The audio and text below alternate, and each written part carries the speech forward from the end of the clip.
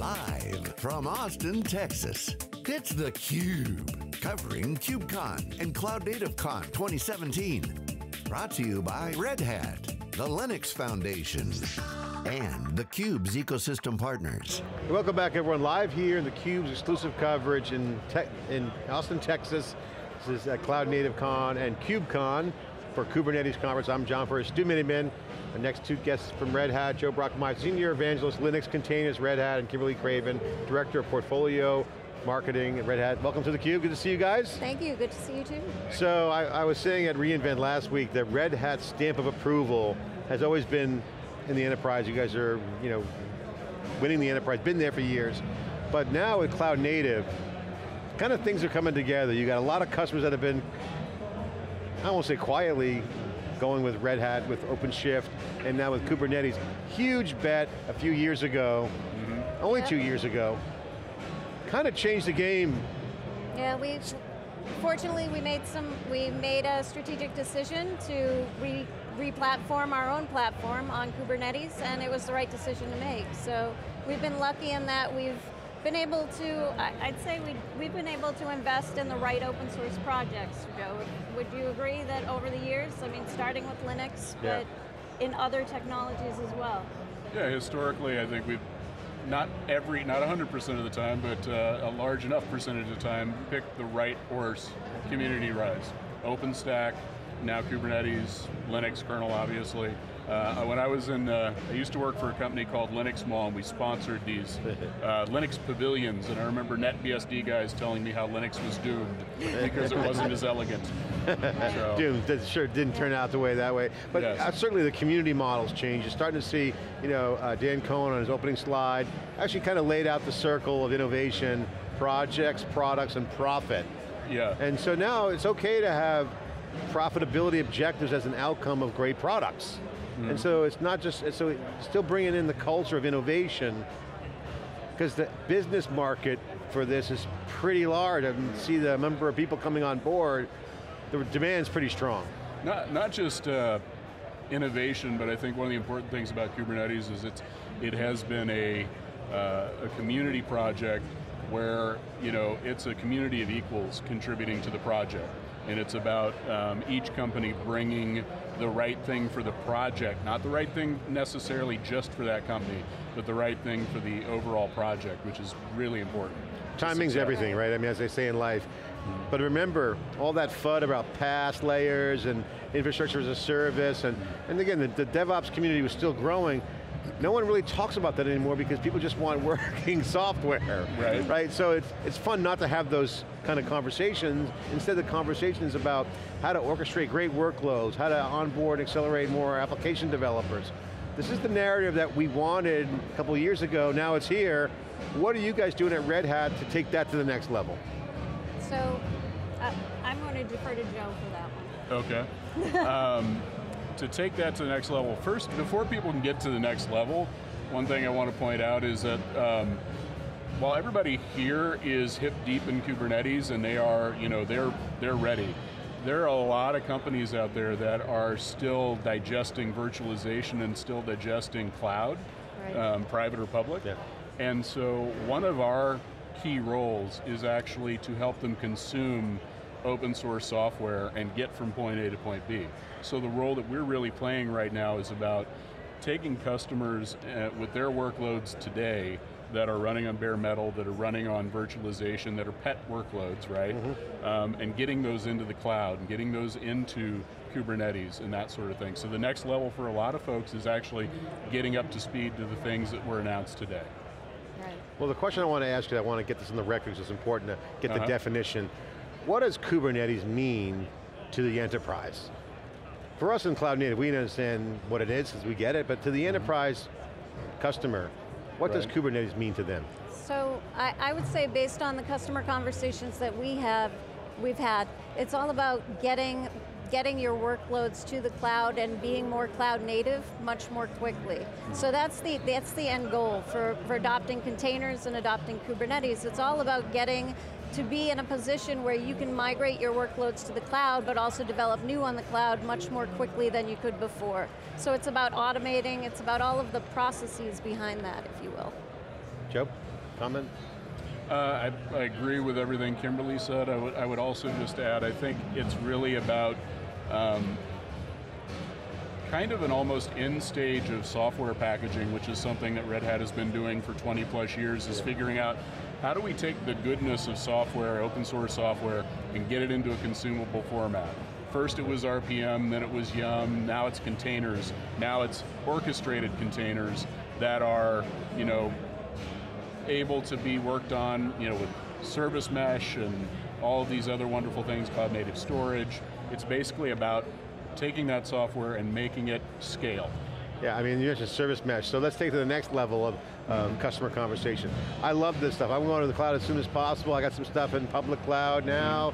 I got a lot of on-premise stuff activity. I love hybrid cloud. So I got a lot of different use cases. I got some bare metal, I got some hybrid cloud, and I got some public cloud. Is this where the OpenShift fits in? I mean, in that environment of a customer conversation, what's the current state of the art for Red Hat to engage that customer? So organizations they're taking an inventory of everything that they have today. So they're looking at what do they have on bare metal today, what do they have in virtualization, what different workloads do they have, and where does it make sense to deploy them, both financially and from an advancement perspective, because some workloads don't have to be advanced as quickly, you don't have to make additional updates, but there are other workloads that are moving much more quickly. And one of the things that Red Hat does, and where we help our customers, especially with OpenShift, is we allow them to deploy those workloads across, whether they're going to on-premises with a bare metal, if you say, or as well as virtualization, private cloud, potentially a mixture, a multi-cloud environment where they have some workloads going to Google, some workloads going to AWS, and some going to Azure. It's being able to do that consistently that OpenShift provides. Is that a common use case right now? Is that the number one use case? So this when you hybrid? say the hybrid cloud, it's a combination of multiple use cases. Okay. People aren't necessarily looking just yet to take the same workload and move it such that it's spanning multiple clouds, but they want to have that flexibility so that if they choose to go to a certain public cloud and it's not cost effective for them to do so anymore, they want to be able to take that workload and move it, and that's what we're working towards. Yeah. Joe, I got to ask about OpenShift because we've been following you guys since the OpenStack days, and now with the formation of this, is seeing nice lines of sight of value proposition. What's going on with OpenShift? We're hearing a lot of good customer wins, a lot of people are using it. I heard a comment in the hallway saying that OpenShift has more customers than most of these vendors here combined. Now, I'm not sure I believe that, might have been just kind of chatter, but is that true, or can you share success because it's been on a tear? What are some of the OpenShift success points? Well, so is it true that more customers than all everyone else combined? I'd like to say so. I mean, you were at Red Hat Summit this past year, back in the May timeframe, and we had many OpenShift customers that were on stage. I mean, it was we had to turn sessions away from customers because we didn't have enough room for them. So one of the things we actually haven't gotten to highlight yet at this event, Red Hat does at a lot of these shows, ahead of the show, it's called OpenShift Commons. Maybe you can give our audience a little bit of what goes into that, because all the container shows, the cloud native shows, OpenShift's been there.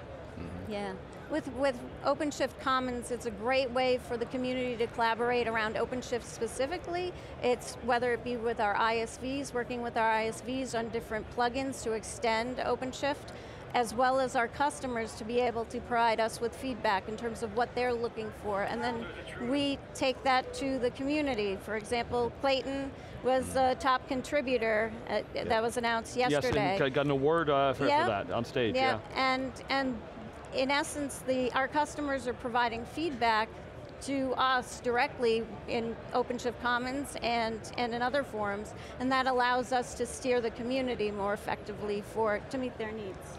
I just want to add, it's not a two-way conversation with Commons. It's also, I was there on Tuesday when we did Commons, and we had TELUS, for example, telling their story to the other customers in the room, and so they're not just telling us like, hey, this works for us, this doesn't work. They're telling each other, and they're sharing successes, which is part of the wonder of open source and community, right? It's not just about, you can have I don't want to use an example. You can have a two-way conversation with any vendor that's taking your money. How many vendors are bringing you together to talk to your other customers? You have to have a lot of confidence, I think, in people being happy with your solution to build something out like that. And experience too, you guys have the experience. Right. Yeah, you know, as you mentioned, we were at Red Hat Summit, we've been there a number of years. I feel the open source community is a little bit better at allowing those customers to kind of come forward, because not only are they using it, they're usually contributing to some of these technologies, as opposed to some traditional shows, getting a customer to get up on stage is pretty challenging. Any comments on that? Well, it's funny because I think it's getting much easier moving forward for customers to participate in the communities. As you'll see with Netflix, for example, they were up on stage earlier and talking about the contributions that they're also making to the community. I think that it's much easier than it was even, I'd say, 5 to 10 years ago. With that said, there are a lot of customers that want help in terms of creating additional functionality in the community where they might have something that's perhaps not quite ready, not quite good enough, that we help to shepherd.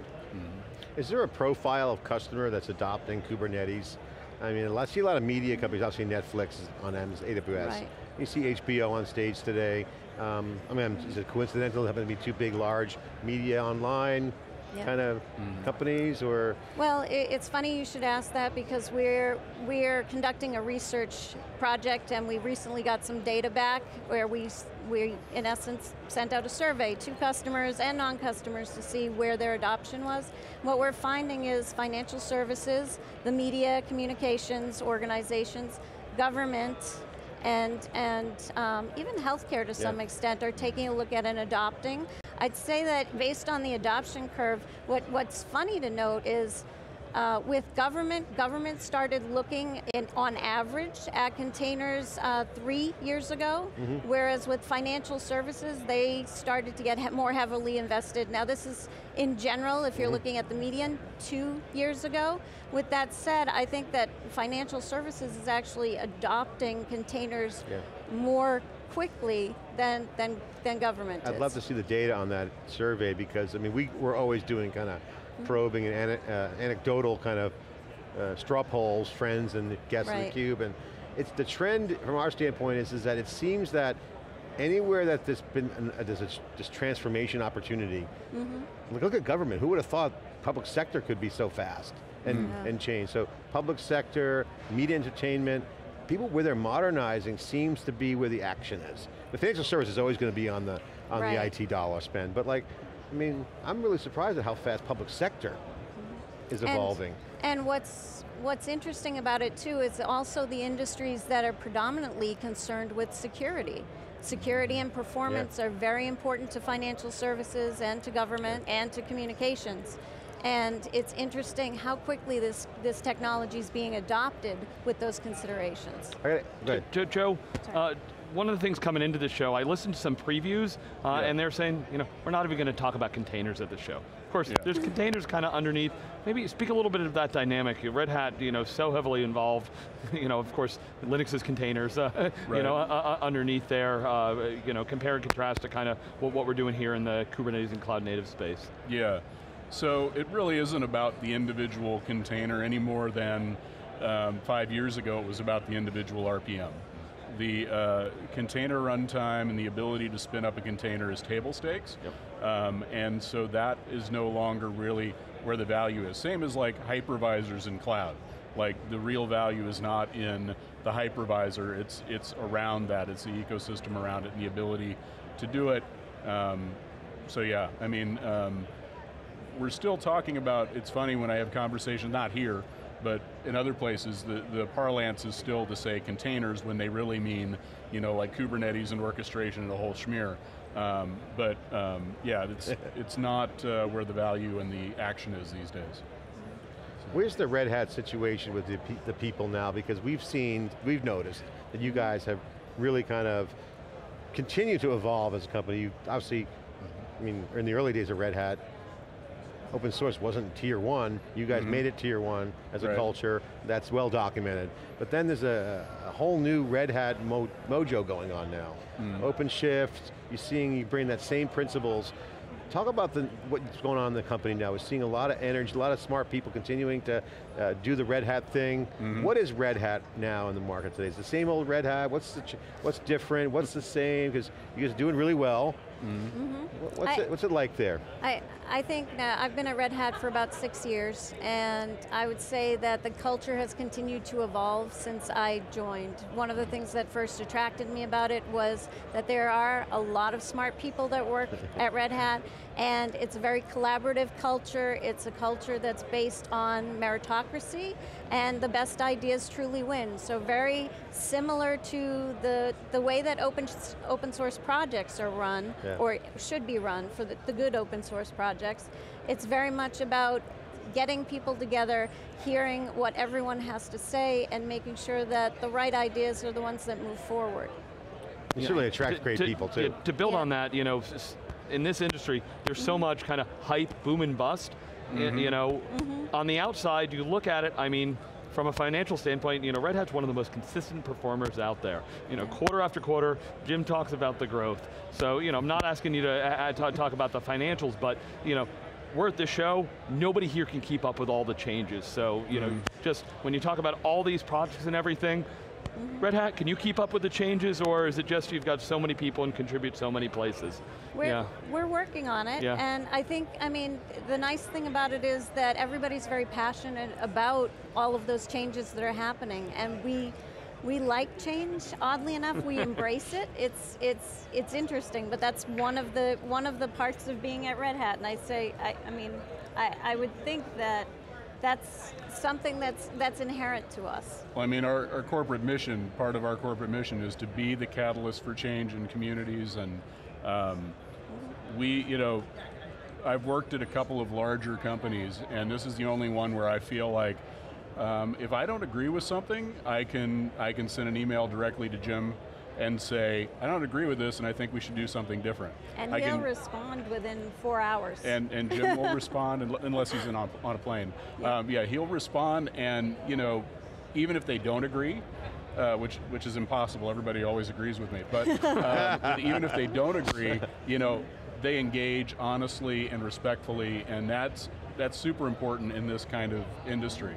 If you can't do that, you can't run with open source. Joe, Kimberly, thanks for coming on theCUBE, and continued success, and thanks for all the Red Hat contribution. You guys are doing a great job in the community. Continue to, appreciate it. Thank you. Okay, Red Hat here on theCUBE, continuing to do the Red Hat thing. Red Hat stamp of approval from the enterprise, certainly well respected, and the leader inside theCUBE here at the Cloud Native Con and KubeCon for Kubernetes Con, not CUBE. I'm John Furrier, Stu Miniman. We'll be back with more after this short break.